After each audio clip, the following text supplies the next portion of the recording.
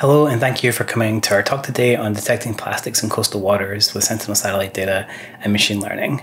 My name is Lynn. I'm a data scientist and engineer with the data clinic at 2 Sigma. 2 Sigma, for those of you who don't know, is a financial services organization. We're most well known for our hedge fund, but we offer a range of different services. And we're a little bit atypical for a financial services organization in that we have most of our employees are actually data scientists and engineers.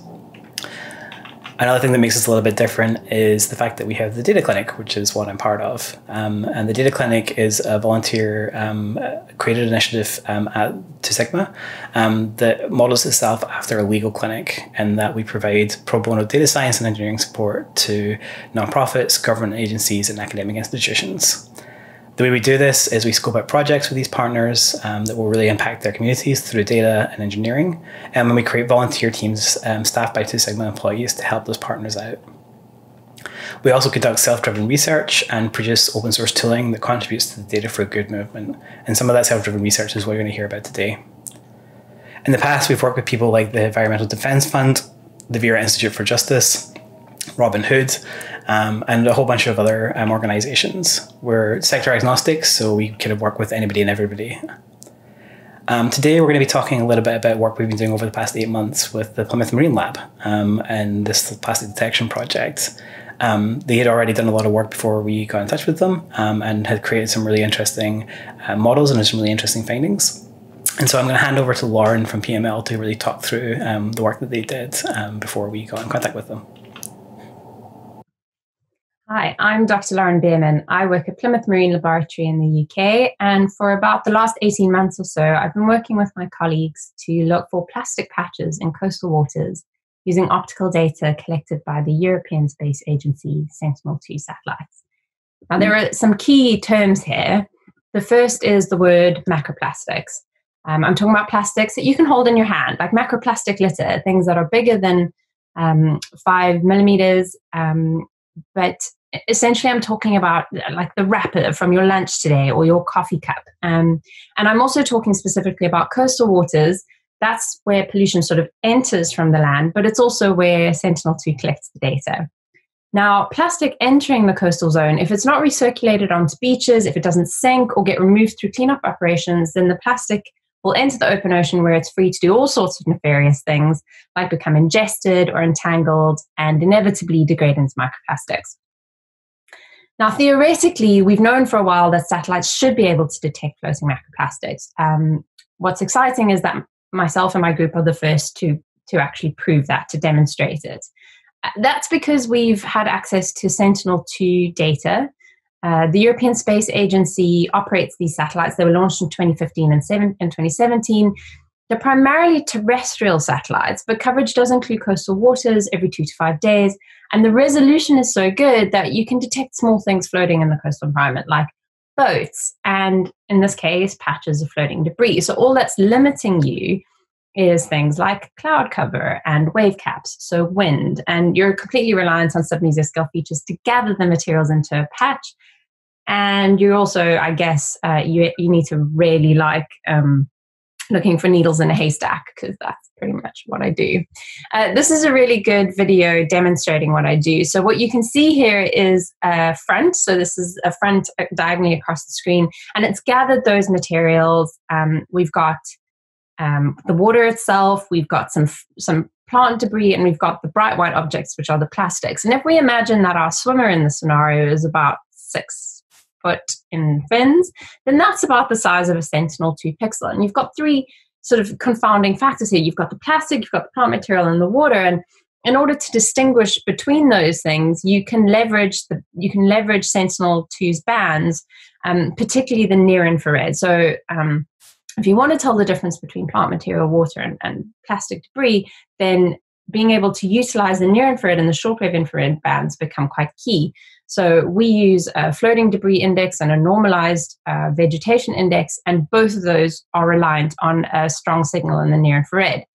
The problem is that a lot of atmospheric corrections for marine applications actually remove the near infrared to short wave infrared signals, which makes it impossible. But you have to do an atmospheric correction, or it's certainly more responsible to do an atmospheric correction.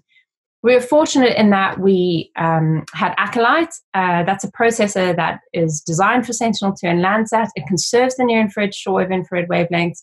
It uses a dark spectrum fitting algorithm, which allows us to then use our floating debris index and a normalized vegetation index. And again, as I said, all you need to know there is it leverages the heck out of the near-infrared and allows for subpixel detection. What that means really is that even if debris doesn't fit or doesn't fill a 10 by 10 meter pixel, that's okay, because what we've seen from previous work is that if it's plastic bottles, for example, then if 30% of the pixel is filled, like, we're golden. If it's things like fishing nets and plastic bags, you need to have more of a proportion filling the pixel. And as long as you have about 50% filling the pixel, then you're going to have an accurate detection from Sentinel-2. So that's what I mean about Sentinel to subpixel detection. Now, using those pixels from the targets that you saw, we had about 9 pixels. We were able to create a spectral signature of what plastic looks like, floating plastic, including the water signal. And then we went out and we looked for all sorts of things that float in the marine environment, because we know that plastics are going to be mixed with things like plant material and other debris. And we created this library of spectral signatures so that we could tell manually by looking per pixel what was dominating that pixel. And from that point on, the idea was to then build a machine learning algorithm that could classify those materials in an automated way. But it doesn't really matter how forgiving your machine learning algorithm is. If you've got 9 pixels of plastics, you're not going anywhere. We then, luckily, that's a weird word to say, but there was a flood in KwaZulu-Natal in South Africa in April 2019. I had some wonderful colleagues, Grant and Janine, who were taking photos and sharing those photos with me to show the amount of plastic debris. And they gave me very detailed information about when the harbor that was choked with plastic, when it recirculated out and all of that debris was moved into the open ocean. And I was able to, on that day, get 50 pixels of plastics being washed out into the open ocean. So there we had our validated plastics. And if we plot those in 2 variable feature space, again, of NDVI versus the FDI, you actually get some really neat clustering, which means that we've got some good sort of distinct groups for machine learning training. We picked a naive Bayes classifier. It's quite forgiving. Even 50 pixels is quite small in the machine learning world, but it assumes that predictors and features are independent. We used FDI and NDVI values and some remote sensing bands to compute the probability of a pixel belonging to each of the classes. And we trained it with everything that I've shown you previously up to this point. And then in order to test it, we went out into the world and we looked for plastic. So I looked in social media, I looked in the published literature, and in red over here, you can see all of the places that made it into the paper that was published just a few weeks ago in Nature Scientific Reports. So there are lots of examples. I've got one of Vietnam, and obviously you know about Durban. There's one of Ghana, Scotland, and Canada. But I studied in Scotland, and so I'm biased, and I'm going to use that one as the example for you. We know plastic pollution has been getting worse on Scottish beaches. A colleague of mine shared this incredible picture of a seal pup hauled out amongst loads of plastic bottles and a soccer ball. It's not that Scottish people are litter bugs. Actually, the North Sea tends to drift a lot of that debris onto the east coast of the UK. And what it looks like when you spot it, in the RGB, it doesn't look like anything. But what we have here is that front, so that aggregating feature, that's the Isle of Man on the east coast of Scotland. And on the right-hand side is what happens when you apply the FDI, the floating debris index, and you start to see, thanks to this near-infrared leveraging, the stuff that's floating along that front. We then fed all of the detections from Ghana and Scotland and Vietnam and Canada into our naive Bayes classifier. It ranged, so we'd manually said, this is what we suspect to be plastic, and the classifier said, yeah, I agree, this is plastic, about 86% of the time. So that ranged from about 75% at the worst to about 100% agreement at the best. That was in Canada, because I think we had a lot of polystyrene. But basically things that weren't, so if you look at this confusion matrix, what you can see is that, it's trained with water and it sees water 100% of the time. It's trained with seaweed and it detected seaweed 100% of the time. When it came to plastics, sort of 3% of the time it said, I think this is water, so potentially the pixel wasn't sufficiently filled with debris. Or it said, I think this is foam, which is fair enough. There's a lot of seafoam mixed in with these sorts of aggregations. So in conclusion, we cracked it. This is great. It was technically very interesting for us, and we're delighted to sort of be able to publish that we've done such a thing. But in order to take it forward, the thing that's really holding us back is the atmospheric correction. We need to do more on that. And one of the things I've been interested in doing is perhaps looking at a more normalization approach to the atmospheric correction instead of a more traditional atmospheric correction. And that's where I met up with Stephen and with Stuart in order to try and crack this next stage of the problem. But I'll let you take on, I'll let them take on from here. Thanks, Lauren, for that really great summary of the work that you guys did. We originally learned of the work that P&L was doing from a BBC News article, and we were thrilled to be able to reach out to them and offer our services as a way of providing extra capacity to the work they were doing. As Lauren mentioned, the work was kind of really in a proof of concept phase when we started talking to them. And what we originally planned to do was help them scale up this analysis to make it much more robust, to make it easily deployable in different scenes and different time ranges. And the way we wanted to do that was using the Python ecosystem, and in particular the EOLearn package. EOLearn is a package that was released by Sentinel Hub to kind of really provide the connective tissue between satellite imagery and machine learning workflows. It defines a common standard for storing data in a way that's amenable to machine learning, and it also gives us the ability to create these very individualized parts of an analysis that can be swapped in and out of composable workflows that make it really easy to kind of create very complex image processing pipelines really quite simply. One of the best advantages of using it is that it allows us to take a large scene like this in Scotland and subdivide that region into much smaller areas, all with overlapping pixels that allow us to perform our analysis on much smaller units. This is desirable in two ways. Firstly, it allows us to kind of very easily parallelize this work, so it can be scaled up to cover large areas. And it also means that there's way less resource issues of trying to load in huge scenes into memory. EOLearn itself gives us kind of three abstractions to work with. There are EO patches, which are standard containers for data over a given geographic area and a given time range. They can store raster data, vector data, and any associated metadata. And then these patches are operated on by EO tasks. So an EO task will receive an EO patch. It will access the data that's on that EO patch, do some calculations, and either add new features, update the existing features on the patch, or do some kind of general transformation of that EO patch.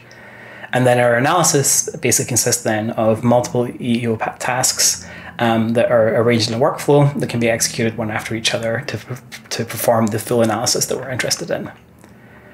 In Python code, like as a Python object, this is what an EO patch looks like.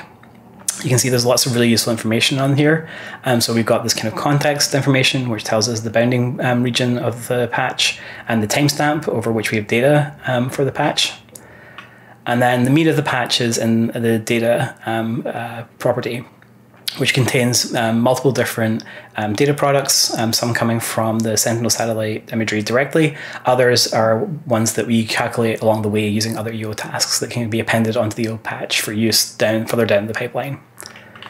And then finally, we also have this mask property, which allows us to store masks that can be really useful in selecting what pixels we do and don't want to use in different parts of the analysis. So for example, a mask could tell us whether or not there's valid data from the satellite in a given pixel, whether that pixel is actually a cloud cover, or any other kind of selection like that. Out of the box, EOLearn gives us a bunch of different tasks that we can use just without having to write them ourselves. These are really useful and a great time saver. So for example, there are tasks to gather the different Sentinel bands, both the LC1 and L2A level Sentinel bands, and also to create common indexes like the normalized difference vegetation index or the normalized difference water index, and then some other really useful tasks like the cloud cover prediction.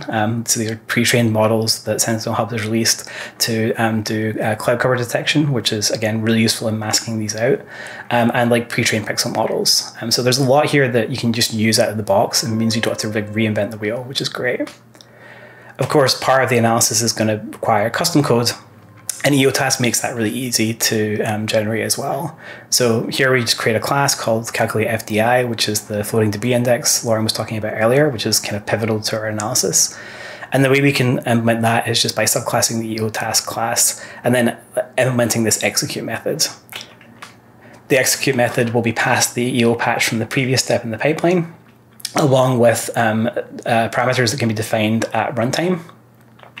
And then it can grab the data from that EO patch. So here we're grabbing 3 different bands from the original Sentinel satellite imagery.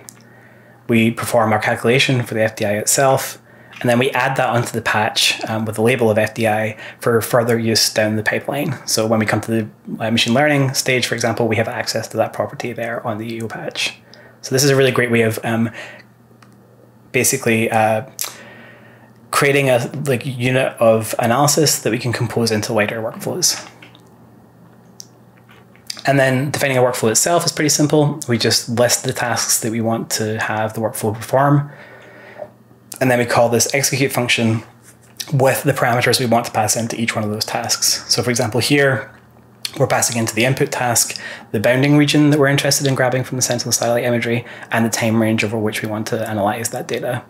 We're also passing parameters here into the combined mass task and the local norm task. Once the workflow is run, we receive back the EO patch, which we can save out for use in the later analysis, or just grab the data from that to do whatever we want with. And so using these tools, it was really easy and really efficient to be able to translate what Plymouth had done into this really reusable workflow. And that allowed us to start then applying it to very large scenes from Sentinel. So for example, there's this region of Scotland here, the one I showed before, and the other map, where we're able to take the Plymouth Marine Lab model and use it to predict the classifications for each pixel within this scene.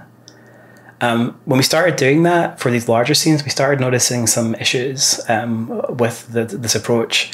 The first being that the model here correctly identifies many of the pixels here as water, but around the coastal region of Scotland here, where the water is a slightly different hue, there's a slightly different water quality, it's misclassifying the water as sputum. And our hypothesis for why this is because of the limited nature of our training data for the model. As Lauren alluded to, this data is still really hard to collect and really hard to build up a large catalog of. We only have very few number of confirmed pixels of actual debris and plastic in the ocean. And a lot of these come from very similar images, very similar scenes. Many of them come from the same satellite imagery pass. This means that the water quality and the atmospheric quality, which affects the spectra and therefore the floating debris index and NDVI, are kind of baked into the model to some extent. And it means that the model struggles a little bit to generalize to new scenes like we can see here. And so that really came up as a second challenge, is how do we deal with these variations in water quality and atmospheric conditions? And really the main issue here is that the variations in water quality and atmospheric conditions, they can shift the 0 point of the FDI and NDVI relationship, which then causes misclassifications within the model and new scenes. And so just like we saw with the Scottish example, this needs to be corrected kind of at a local level around the current pixel we're interested in. We can't just do this blanket for an entire scene. It needs to be kind of a moving approach to the correction. There's also some other benefits of taking an approach like this, where we're taking a more data-driven approach to correcting the atmospheric corrections, which is that most existing out-of-the-box atmospheric corrections require some land in the scene to properly calibrate. And eventually we want to be able to apply this to scenes with just open water, so just completely open water. And there we won't be able to use those corrections. So our challenge here was to find a way to do a local normalization of the data that took into account the atmospheric variation and water quality variations in a way that could be used in a lot of different contexts. This is kind of the solution we came up with. So again, it's this kind of moving window like approach, where for a given pixel that we're interested in classifying, seen here with a star, we take a buffered region around that of say like 40 meters or so, and we grab all the other pixels that are in that region. Now, some of those pixels might contain other debris or might contain, say, timber or seaweed, but because of the nature of this problem, the vast majority of them are just going to be water. And the thing we know about water is that it should have an FDI of 0 and an NDVI of 0. And so what that allows us to do is just from the raw atmospheric corrected satellite imagery is we can apply a moving average to the scene and calculate what the average FDI and NDVI is. And that signal will mostly be coming from the water. So if we want water to be 0, 0, one thing we can do is normalize our central pixels FDI and NDVI to be in line with a value that would give it 0, 0 if it was water. So we can basically subtract off this like average around the individual pixel. So that was kind of our approach. We implemented it using EOLearn again. We implemented this EOTask, and basically the normalized method here is doing most of the work. So what we do is we first mask out any areas where there is no data from the satellite, or whether there's cloud cover or it's land, so we just get rid of those. And then we use the SciPy ND-image function generic filter to apply this kind of moving average window across the scene. And we can use that as either a mean filter, a median filter, or a min filter to kind of do this like local normalization. And then we apply that to the NDVI and FDI features and also the raw Sentinel bands too, and add them onto the EO patch to be used in the machine learning step.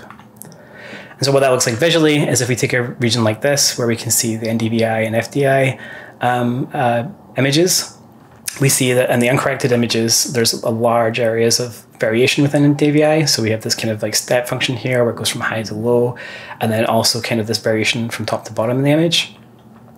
Applying this moving window averaging approach means we get something that looks like this. And so now we're kind of much more of a flat field. And this removes the variation in water quality and atmospheric conditions so that each of the pixels can be kind of judged alongside each other within the model, which makes the model way more robust to changes in the scene. We can also see this in the FDI and DVI scatter plots. So on the left here, we have the raw uncorrected data, and on the right, we have the corrected data using a median buffer with a 40 meters of buffer. And what we see here is in the uncorrected images, our pixels go from like -8 to 0 in NDVI for water, and like from 0 up to like 2.5 for FDI. And those should again really be at 0, 0. So applying this normalization centers our water pixels much closer to 0, 0, and it also helps separate them out from the plastic pixels, which gives our model a bit better chance of actually identifying the plastics. Training a similar model to what PML trained on this new data and these new values, these normalized FDI and NDVI values, we get results like this. So, you know, for most of the classes, we predict them pretty much 100% of the time. There is some confusion between water and debris. We have a precision of about 88% for debris for plastics, and a recall of about 42%. So we're losing a lot of the plastic pixels, but that's okay because again, what we're trying to do here is just discover more plastics, so we can build up a larger training data set to build a more robust model. So we care about precision way more than we care about recall. And we think that as we get more and more data points, this is going to improve and give us a much better model as we have more examples of plastic out there. More importantly, however, this is like really robust to changes in scenes. So again, looking at this scene from Scotland where the original model was misclassifying a lot of water as spume, the locally normalized model correctly identifies those pixels as water, which is great. And then applying this new approach and this new model to another region, say for example in Ghana here, we can see that it's pretty good at picking out likely debris candidate pixels in this front here, also some timber and some seaweeds in there, without having a lot of false positives. And so these are kind of candidate pixels that we can go and look at, confirm, and add into our training data set moving forward. So this has been really interesting work. It's been fantastic working with PML. We think there's a lot of promise for this kind of like local normalization of the data in a data-driven way that could be useful for a lot of different domains within satellite imagery, machine learning. We are open sourcing everything we've worked on so far. There'll be a link to the GitHub at the end of the talk. We're open sourcing the EO tasks and also the full workflow for reproducing all of this. So if it's useful for you, go and check it out and play around with it. Then in next steps, what we're planning to do is use this, as I said before, to kind of try and build up a larger training data set. by like predicting pixels that are likely to be plastic or debris and asking Lauren and the experts at PML to really confirm whether they are or not, using that to build up this like library of training data to make better models in the future.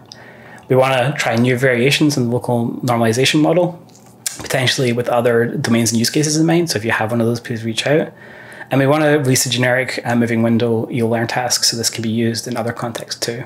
And then finally, we really want to get back to our original goal of live monitoring of sites where plastics are known to be a problem. So taking this EOLearn pipeline and this new local normalization model and using it to monitor the plastics in the oceans so we can try and get them out of the ocean, basically. We'd love for you to get in touch. Here's a couple ways you can do that, either through our GitHub for the project, our email, or our website. And if you've got a project the Data Clinic could help out with, please feel free to reach out to us. Thank you very much for attending the talk, and I hope you have a great rest of your SciPy. Thanks.